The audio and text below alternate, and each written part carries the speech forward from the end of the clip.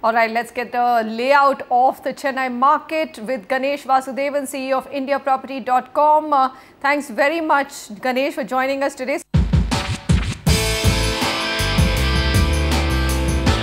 So let's start with Sri Perumbudur, realty market that cater to people who had the jobs within that area or its confines. Now, if you take away the jobs, the real estate market starts looking shaky, isn't it? Is that a worrying sign for developers who are launching projects there?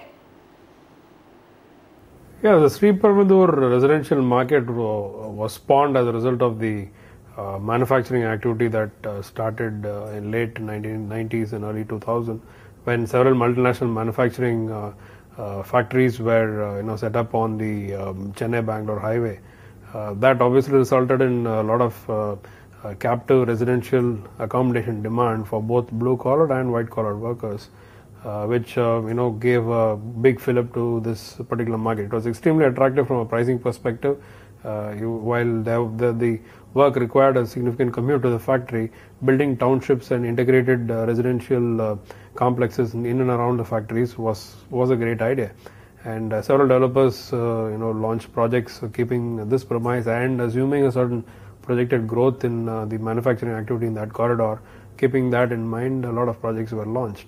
But clearly the expected growth in economic activity in this particular area hasn't truly been in line to projections, which has resulted in a significant oversupply in this market. Okay, so manufacturing, well, it's a story across the country that manufacturing hasn't taken off, investments have been really low. But let's move on to a market which is not manufacturing dependent, which is OMR. Absorption here has also fallen beyond 2010. The market is slowing down, but it really hasn't affected project launches along the corridor. So what are the dynamics really at work here? Yeah, see, unlike the manufacturing corridor, the source of employment in the IT industry is far more spread across the spectrum of different sizes of IT firms. In a typical manufacturing scenario, you have the core manufacturer, like let's take automobiles. Automobiles and the ancillary units are at best generators of employment, as opposed to IT, where right from once the large organization, large IT companies set up their offices in the Siruseri IT Park and also in Tidal Park. In between, there were several commercial real estate options that were available, which were far more attractive in rental rates compared to the central business district in Chennai, which prompted a migration of several small and medium-sized software companies to the IT corridor, which kept the demand going for this area. Okay, so let's move beyond Chennai now. Interesting phase one of your southern markets, Hyderabad, is at. Bangalore's also now moving towards Sarjapur Road. Chennai is looking beyond OMR at micro markets like Purur. So overall, what do you think is the big South story? The South is, in general, has been a relatively insulated market from price volatility because of the largely end-user oriented nature of the market. In terms of the investor element is limited, and to that extent, speculation in the property market is less.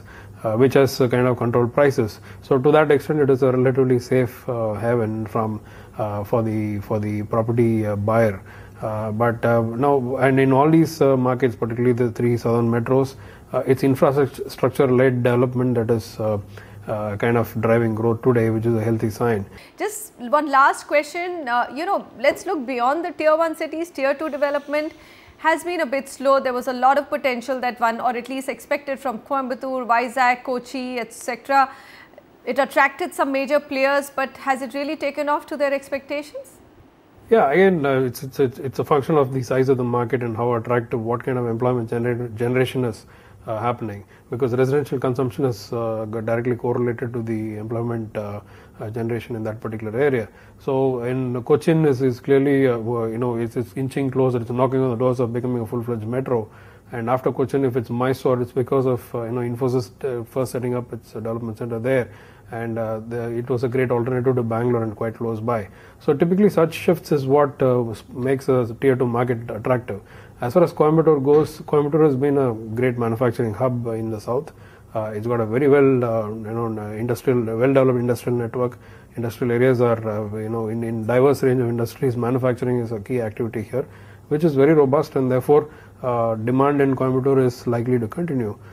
Ganesh Vasudevan, thank you very much for joining us today and sharing all your insights into the South India markets, Chennai, Bangalore. So you've got a bit of an overlay of all the markets in South, the key tier 2 cities as well.